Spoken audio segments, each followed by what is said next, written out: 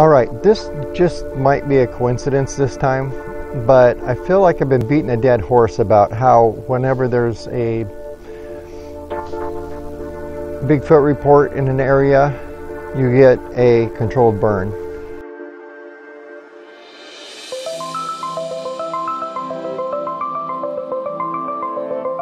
Hello, Squatch Americans. Scott here from Squatch America, and we are in the Sam Houston National Forest, also known as the Big Thicket. And we're out here following up on some Bigfoot reports, and it's the beginning of February of 2021, and it's beautiful out here. Love being in the South in the winter time. Sure beats South Dakota right now. But it's kind of interesting. We came out here today to check out the area and follow up on some reports, and we thought it would be a good time to go because a couple days ago a really good downpour came through. Thunderstorm, had thunder and lightning and the whole thing. Thought that it would leave some good tracks in muddy areas if possible. So far we haven't run across any. We haven't run across any muddy areas actually. It dried out in one day. So that's probably out for us. We did see some interesting tree stuff, but nothing conclusive. We found some interesting piece of scat though. One I'm not familiar with. I am familiar with this type of forest. I spent a lot of time in Georgia, and this is very similar to the forest in Georgia. You got some lovely deserty type plants mixed with some fir trees and pine trees and whatever these are trees. I'm not sure. But we are going to spend the day out here looking around and seeing what we can find.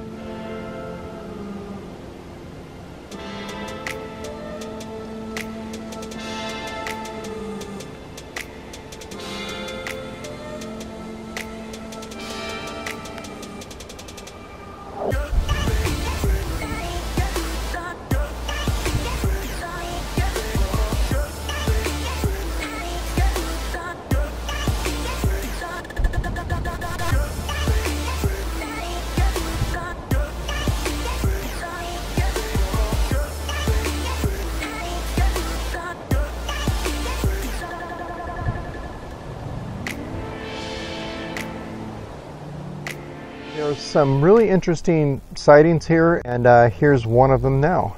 My family and I had moved to Montgomery County in October of 2001. In December, I'd noticed an old logging road leading into the Sam Houston National Forest from the subdivision, which was still under development at that time. I haven't hiked since I was a teenager, so I decided to see where this road went when the weather permitted.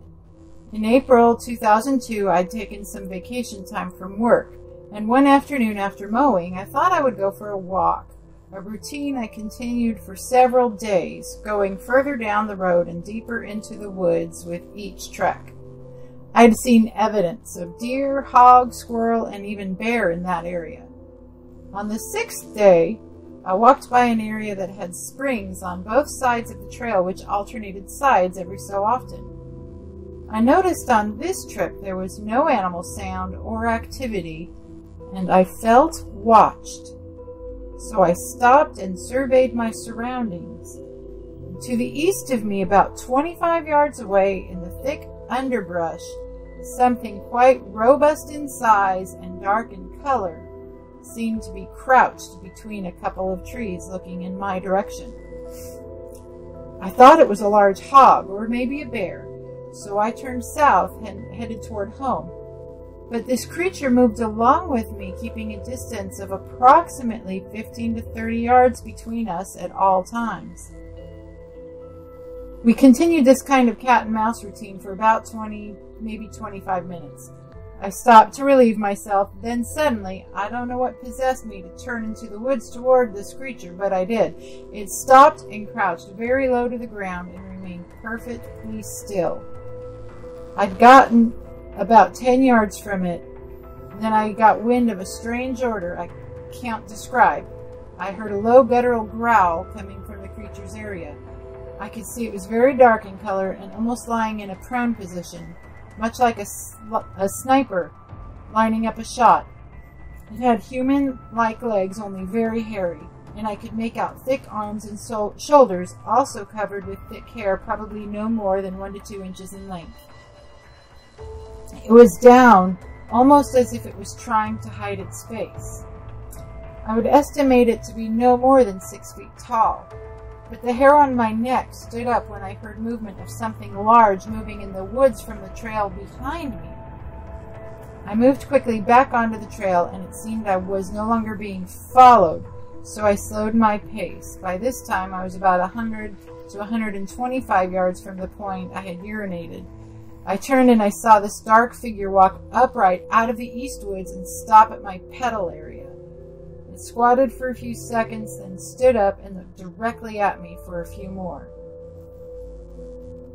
Then it turned abruptly toward the west woods, and a much larger dark being came slightly into view. They both watched me as I backpedaled, watching them for another dozen or so yards when I decided that home was the best place to be and ran off. So there were about 3 years of follow-up to this story. And over the next 3 years, living in that area, he would often feel being watched when he was outdoors. He would hear loud crashing sounds from the woods. During times of no animal activity in the area, all of his dogs would growl and look fearfully into the woods. He would hear occasional chattering and screams, smell foul odors. Different sticks and debris would be thrown from the woods, and he even saw eye shine one evening about 8 feet from the ground.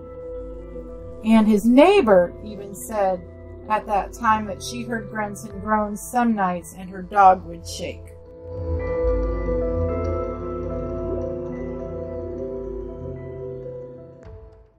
All right, this just might be a coincidence this time, but I feel like I've been beating a dead horse about how whenever there's a Bigfoot report in an area, you get a controlled burn. And we're here doing our search, and lo and behold, the area that we're going to, whether it's just my bad luck or not, ended up being in a controlled burn. And very recently, it's still smoking here behind me. So is that a government covered up? I don't know, but I kind of doubt it this time because we haven't had a lot of recent reports in this area. It just might be a coincidence, but it's an interesting coincidence. So thanks for watching, and thanks for spending your time here with us in the National Forest of Central Texas, the Big Thicket they call it. And as always, like, subscribe, click the bell notification so you know when we do a new video, and go out and find Bigfoot.